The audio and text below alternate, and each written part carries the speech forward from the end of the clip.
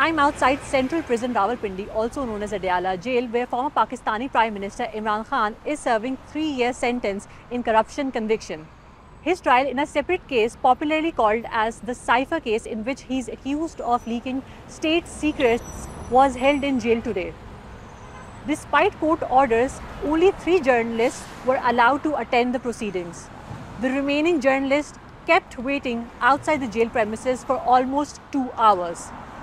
We talked to Khan's legal team after the proceedings and they said that the Khan's morale was high. Previous hearings in the cipher case were held in jail due to what the government said were security threats, and media and the public were not allowed. But the Islamabad High Court recently declared this arrangement illegal, making the trial open to family members, journalists and public.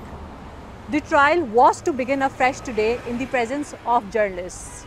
Khan, who used to address millions of his followers on social media and held huge rallies and protests, has all but disappeared from public appearance. It's been 4 months and we were hopeful to get a glimpse of Khan today in the hearing.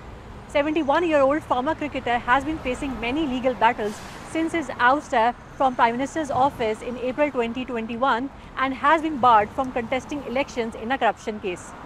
Khan has denied all these charges and says that they are politically motivated in an attempt to keep him and his party away from general elections.